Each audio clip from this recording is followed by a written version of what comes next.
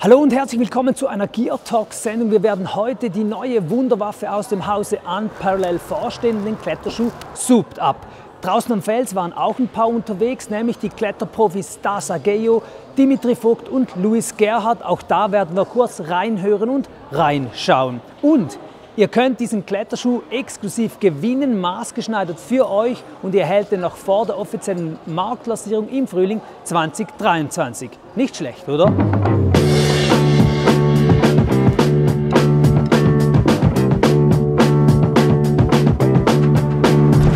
Ja, hier sind wir also in der Kletterhalle St. Gallen im Außenbereich. Genau gesagt, da gibt es ganz besonders viele Boulder im Wettkampfstil. Eigentlich das, was ich nicht so gern habe, aber eben wo sich der Souped Up so richtig wohlfühlt. Vielleicht schafft es der Souped Up, ja, dass ich diesen Wettkampfstil am Schluss doch ein bisschen lieber habe als auch schon. Wir werden es sehen. Zuerst werfen wir aber einen detaillierten Blick auf den Kletterschuh, auf die Spezifikationen des Souped Up. Beim Souped Up handelt es sich um einen neuen hochfunktionalen Kletterschuh mit aggressivem Downturn aus dem Hause Unparallel. 3 verschiedene Gummimischungen wurden im Souped Up kombiniert. Der Real Supreme, kurz RS-Gummi, kommt im vorderen Teil des Schuhs zur Anwendung und bietet maximale Reibung auf großflächigen Volumen und Tritten. Der Fersenbereich des Schuhs besteht aus dem etwas härteren und damit abriebfesteren Real Honor RH-Gummi. Das großzügig ausgestaltete Toe Patch besteht aus der weichsten Gummimischung von Unparallel, dem Super Sticky VD-Gummi, und bietet eine überdurchschnittliche Reibung bei Toe Catches und Hooks. Der Souped Up von Unparallel ist ab Frühling 2023 im Fachhandel erhältlich.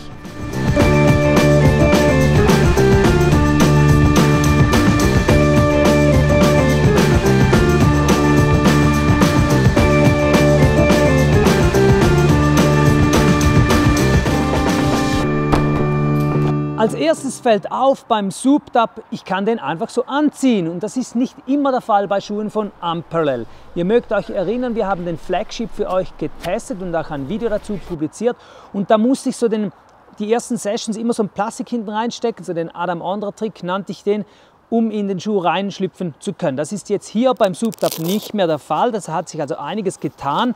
Die Zunge, die ist zweigeteilt, man kann also den Schuh wie auseinanderklappen und wunderbar reinschlüpfen, und auch das Material ist anders als beim Flagship. Dann, jetzt auch wieder vielleicht im Vergleich zum Flagship, kommt beim Souped Up auch dieser VD-Gummi im Toe-Bereich zur Anwendung. Der ist super sticky, der klebt eigentlich wie ein Kaugummi, kann man sagen. Nur ist dieser Bereich noch größer gummiert als beim Flagship, also sehr großzügig. Der Souped Up, der eignet sich wunderbar hier für diese Toe-Catches, wo man einen Schwung abfangen muss mit dem Toe-Bereich, oder einfach Toe-Hooks beim Bouldern oder in steilen Kletterrouten.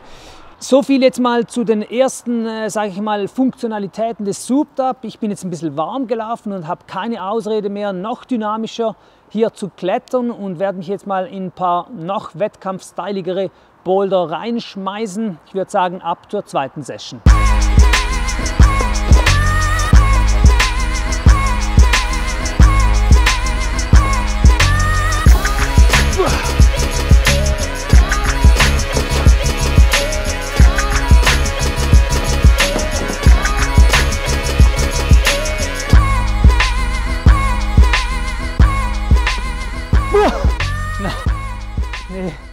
So, gesprungen sind wir jetzt genug. Ich muss sagen, ein bisschen Spaß hat es dann gegen Ende doch noch gemacht. Und interessant ist ja, häufig bei diesen dynamischen Zügen oder Triple Dynos hat man am Anfang das Gefühl, das geht gar nicht, wie soll das gehen? Und dann macht es Klick und dann funktioniert es. Vielleicht liegt es natürlich auch an dem Schuh, wer weiß. Man muss sagen, der Souped Up ist ein sehr weicher Schuh.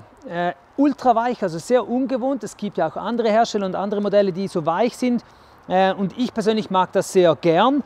Das hat natürlich gewisse Vorteile und Nachteile. Jetzt sind wir hier Indoor, haben Competition-Style-Boulder gemacht, und da hat es eben viele Vorteile.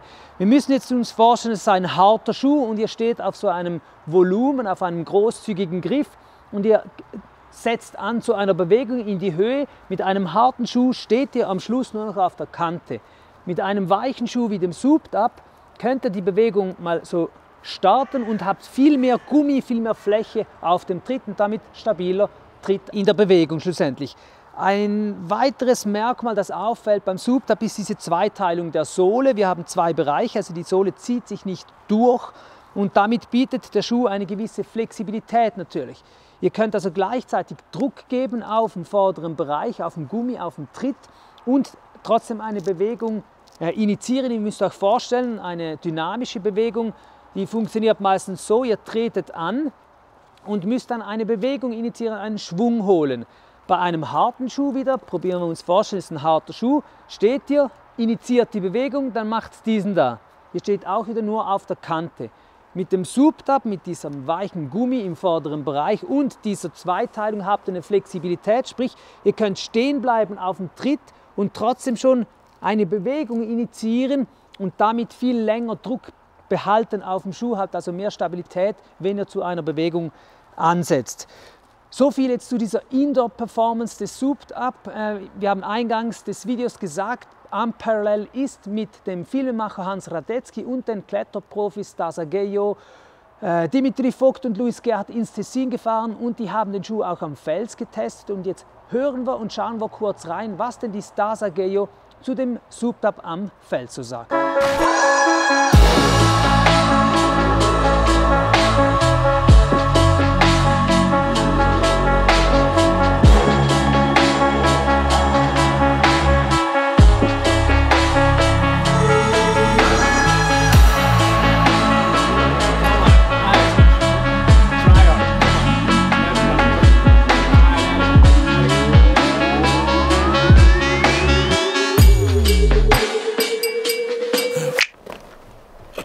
So I had a chance to test the Souped Up this whole summer. I tested it both indoors and outdoors. And what I really liked about the shoe is that due to its softness, I could really feel the footholds really well, especially like on steep walls and on steep boards, where I could kind of grab the footholds with the toe. Also what I really liked is that it has such a narrow fit. But my absolute favorite element is this heel strap here. I have problems with different types of heels in shoes, and this one is my absolutely perfect fit. It prevents the heel from sliding out while like aggressive heel hooking, so you can see how much force it gives to the heel part. And the rubber is so well made that I can just really hook really well on different types of rock. And the toe hook, absolutely amazing. Such broad surface area with a lot of sensitivity, and you can just really toe hook precise and strong.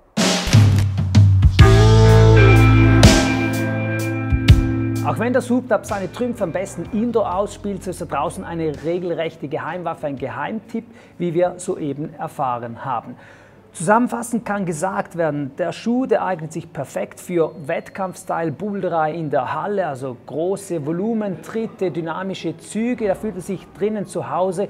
Draußen sind es steile Routen und Boulder, wo er zur Anwendung kommt. Also ein definitiv interessanter Schuh, auf den ihr euch freuen könnt. Der kommt im Frühling 2023 auf den Markt, in den Fachhandel. Bei uns könnt ihr schon 3 Modelle im Vorfeld gewinnen. Die werden dann maßgeschneidert für die Gewinnerinnen und Gewinner. Ihr kriegt die also, bevor er überhaupt im Fachhandel ist. Alles, was ihr tun müsst, um den Schuh zu gewinnen, erfährt ihr unten in der Description. Da gibt es auch 2 Knöpfe, einen Gefällt mir-Button und Abonniere unseren Kanal-Button. Drückt doch die 2 Knöpfe, falls euch das Video gefallen hat.